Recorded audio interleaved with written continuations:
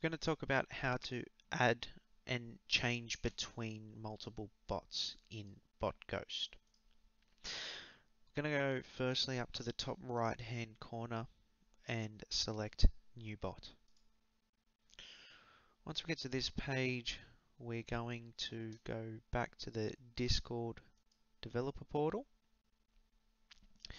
and we're going to create a new application up the top right hand corner. We're going to give this a name, let's just say my test bot for the sake of it.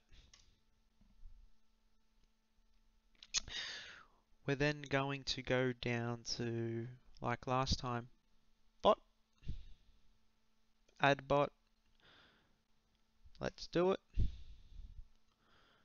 We're going to select the bottom two again. Always remember to do that when adding new bots, and save changes.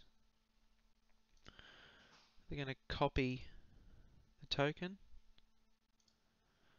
go back to the dashboard, paste the token in, create bot.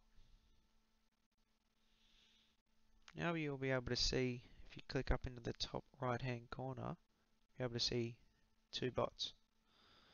And what I can do now is if I select my test bot, you can see which bot is selected up the top left hand corner here. I can then invite it to whichever server I want. So for instance, I'm going to add it to the tutorial server. Authorize. Yes, I'm a human. And if I go to my Discord, you'll be able to see that the test bot is in there now.